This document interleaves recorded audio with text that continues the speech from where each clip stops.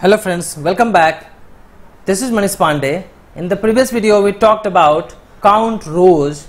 Now in this video we'll talk about how to remove all rows from the collection. It means how to clear the collection.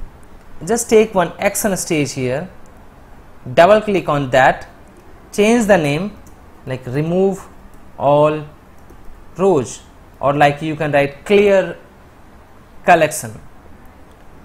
Now from this business object select collections, and from this action select remove all rows.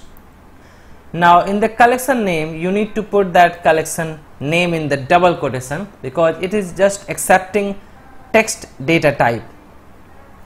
Now there is no output required here because it will just take input as a collection, that collection name, and then it will just clear out that collection data. This is required when you are working on any collection data and on the runtime you are writing some data to the any other collection, and at the end you need to clear that collection so that you can write other collection data to that collection, right? So instead of appending, instead of writing to the same collection, first you will complete your work with the same collection, and then moving forward you can clear that collection and then you can write data to that collection with the other work, right? So this is the same scenario here we have. So if you can see here we have 10 rows, it means we have 10 records in our collection. That is our initial value, and as I told you that here I have added as initially, but you will not have initial values. Sometime you will have that, but you will take data from your Excel, and then on runtime after some steps you will clear data from there. So now I am going to show you how to do that. Link this,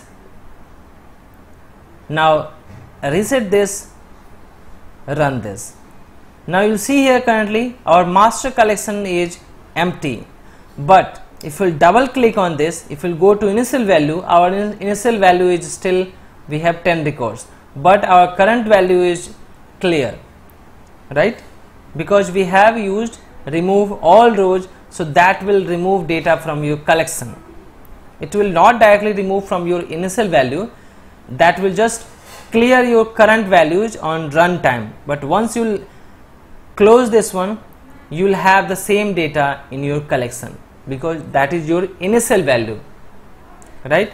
Same as like you have data initially in your Excel file, you will get worksheet as a collection, and then on runtime you have data in your collection because you have read the data from your worksheet and stored in a collection, and once you remove all rows from there, that will be removed from your collection and then your collection will be empty, but you have data in your Excel sheet that will not be removed.